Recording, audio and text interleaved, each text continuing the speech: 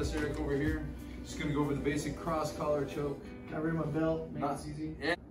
So it's really basic. We can just start with we just want to be really, really loose. You want to have that zipper feel all the time. You never want to really hold tight like that. Your hand is stuck. Yeah. And so one of the cool things that I'd heard with this is that I'm trying to think of what the analogy was. You want to use use the vice grip for the job. So you don't need to like hold tight. You just need to collect enough to where you have the ability to connect to the neck. So that's basically what this is using the hands as a tool to connect to the hips. So if I come here, I'm going to get this, I'm going to conform to Joe's neck right here like this, and I'm not going to hold tight, because if I hold tight, it makes it tough to get this opposite hand in there. So I just want to come here, and I bring this in, and I like to try to make my knuckles touch. I'm just going to connect.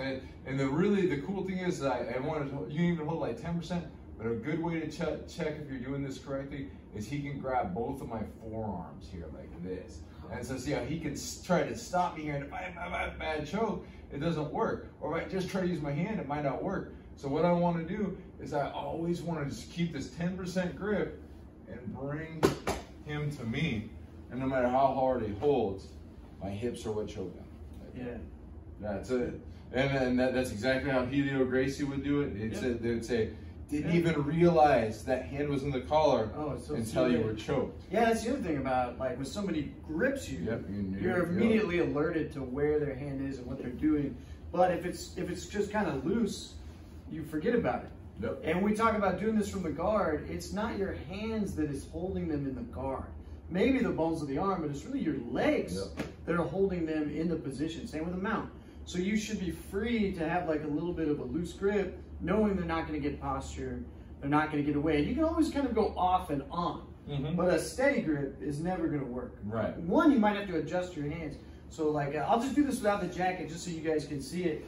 So the conformity of the neck, I really like that Professor Eric brought that up. If you look at the thumb, see it curves like this, and that's what's going to wrap around the neck. So that's an indicator on how far your hands need to go. Because what's a couple common things we've already addressed, the choke doesn't work because they grip too hard. But also, because you're gripping hard, you don't get the hand back far enough. So now I'm on his collarbone, right? So then I'm going to do the same thing. This is never going to work. You're never going to be able to choke somebody. And actually, I've had a black belt try to choke me that way. Yeah, and he got so mad at me. He was like, why are you resisting? I'm like, oh, sorry. I just didn't even notice, because I was like, oh, he's going to correct his mistake. And he never did, right? So because you have the iron grip, you have a fear of you can't readjust. Because if you let go, in your mind, you're like, I'm losing everything. But if you're controlling with your legs, you can always jog the hand up further and make those readjustments. So when we're sitting on our knees, this is the perfect time to do this. There's no resistance, nothing involved. I just have to find my partner's neck. So I'll go left-handed so you guys can even see it better. So when I'm here, my thumb goes past his ear. And see, the curve is right along his neck. The other thing I don't want is my wrist to break or bend, kind of like a wrist lock. We call that breaking the wrist. It should be in a straight line first. See, so I'm not reaching behind his neck like that. Look at my fingertip. Okay, so it's just straight forward like this. Okay, now I'm going to take the other hand the same way. Oh man, it's a little tight in here. Just take your time and get both behind the neck. And now the choke should start as soon as I put my grip together and turn my forearms. And that's it. So in the beginning, you're probably not going to succeed at that. So you're going to have to pull in. Yep, no out. Yeah, exactly, no out. That's just an indicator that your grip isn't in the right spot or that you grip prematurely. See, like if I do the same good mechanic, but I grip early, now I can't really add more grip strength because I'm already at 100%. So now it's going to take longer, maybe it's going to work one day. So I had to do the whole inhale, do this job here, because I'd already spent my grip before it was time to use it. So imagine, that's without my partner resisting. So imagine I'm rolling with Professor Eric. And now he's going to cover with his hand. He's going to move his neck away. What happens? Oh, I'm going to pull harder. Pretty soon, the grip is burned. Now you can't grab the collar at all. It's like you've turned into a baby. Yeah, and it's the same, because like, you think about it, because your in terms of right from the guard is like, that's a lot of it is because people have this idea of when they come here, it's impossible for them to get the right angle because they're never in a position where they're trying to grab it like this. And it's very tough to like conform that line. Like, but if I could turn my body. Yeah, look how far this is. See thumb behind my ear. Yeah, see, I'm not breaking my wrist like exactly. this. You see, I mean, it's very tough to choke someone like that right there. When you're bending it back. Yeah, but if you can like get on this line straight here, and that's the big thing, is disconnect enough. And see, it's the same thing. Anytime you grip tight, it takes away material. So whether I'm coming under or I'm coming over, I need that material to be able to connect, right? Mm-hmm. I need that material to be able to connect. That's why it's such a pain in the butt to go underneath, is because people hold hard and they can't get underneath. Yep.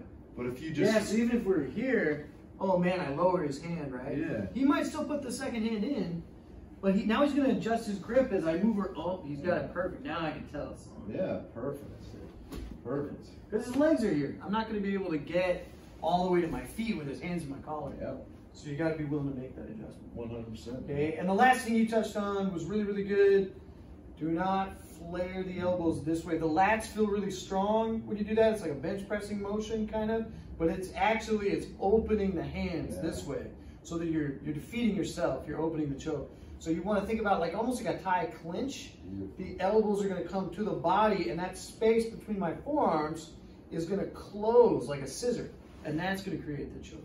Yeah, awesome, brother. Yeah, same thing in the mount. Mount's probably the toughest. You know, we can do a whole thing just on this.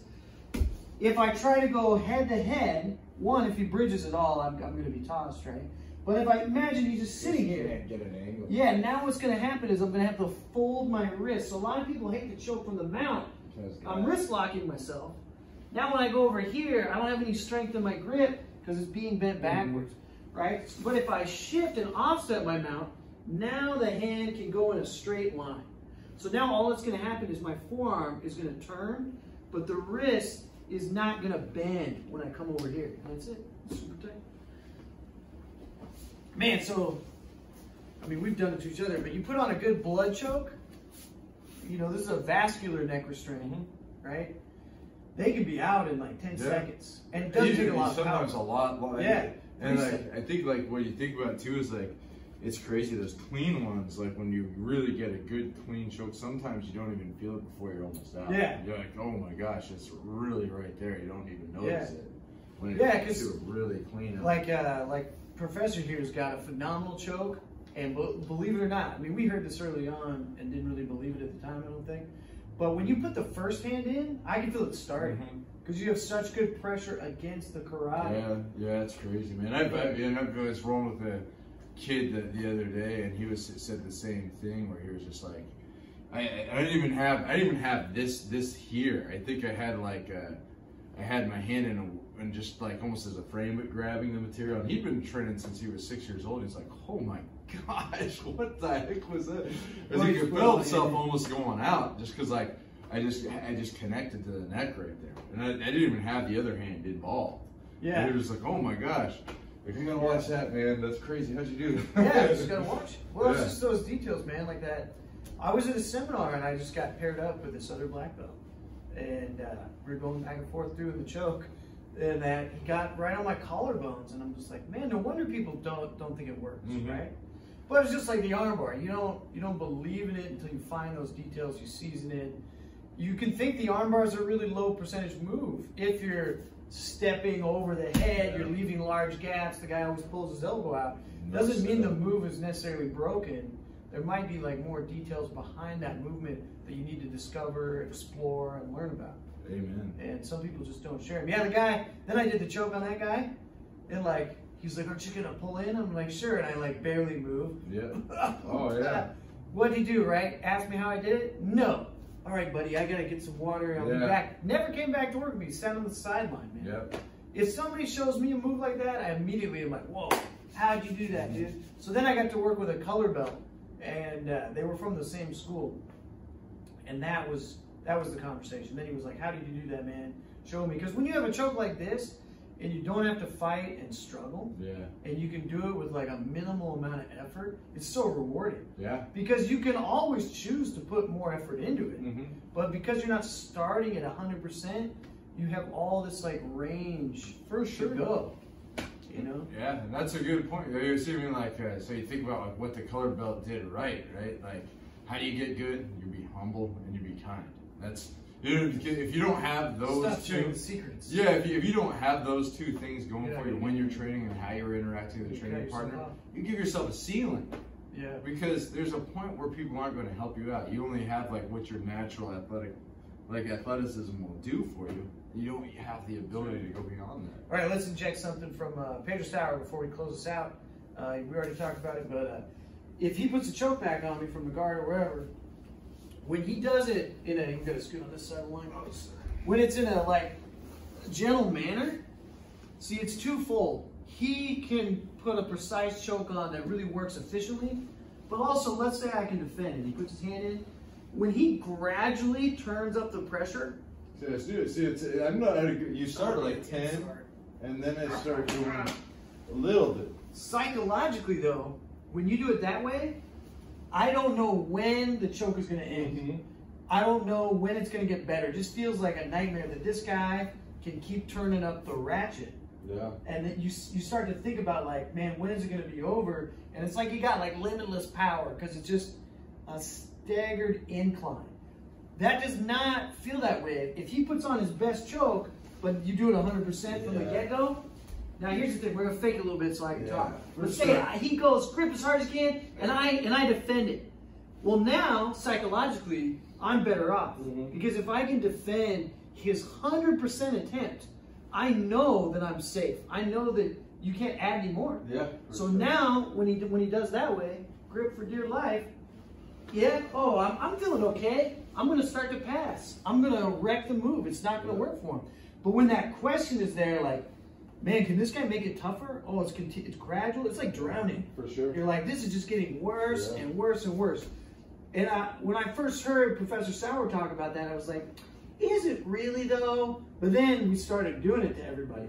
And you can just see their expression. Oh, yeah. They just don't know when the choke is going to end. And their reactions are so huge, they get so big. Yeah. That like all of a sudden, like, gosh, my sweep percentages go way up because they're doing everything. They don't care how their body's moving. They're just trying to get away from getting choked, and they're like basically rolling you over. That's it.